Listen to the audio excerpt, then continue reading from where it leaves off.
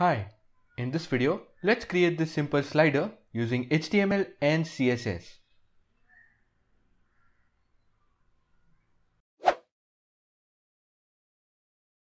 Here in the HTML file, we have a div and I've given it a class of slider. Now this div contains all the main images that will be displayed on the slider. Each of this image has a height of 400 pixel and a width of 620 pixel. At the bottom, we have a div and I've given it a class of thumb.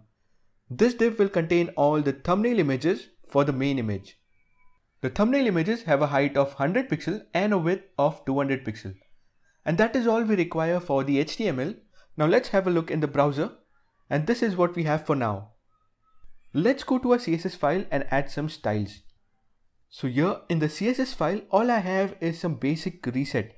Now let's select the div with the class of slider. We'll give it a width of 620 pixel. And this width is equal to the width of the main image. Also, let's give it a display of flex. Now if we check in our browser, this is what we have. However, we only want to display one image in our slider. So let's give it an overflow of hidden. So we'll say overflow hidden. And this looks better. Also, let's add some margin between the main image and the thumbnail images. So we'll select the div with the class of thumb and we'll give it a margin to the top of 0.6 rem. And you can see that some margin has been added just above the thumbnail images. Also, let's give every individual thumbnail image a margin to the right. So we'll select the div with the class of thumb and we'll select the individual images. We'll say margin right 0.3 rem. Now let's vertically and horizontally center the slider. So we'll select the body.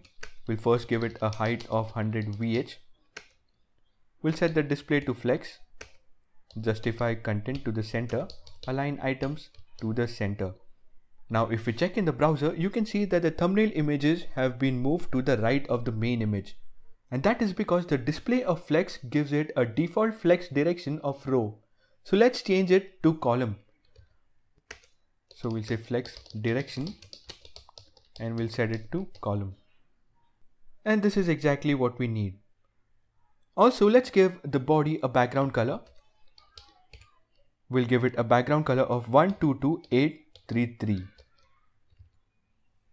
Now just to slightly differentiate the main image from the thumbnail images, let's give the slider a border. So we'll go to the top and here we'll give the slider a border of 5 pixel solid white. And now our main image has a border of 5 pixel solid white. Also, if you notice, the thumbnail images are not rightly aligned with the main image. So let's give the div with the class of thumb a margin to the left. So we'll say margin left of 3 rem. And this looks better. Finally, let's give the thumbnail images a border on hover. So we'll go to the very bottom. We'll say image colon hover and we'll give it a thick border of 5 pixel solid FFF, which is white.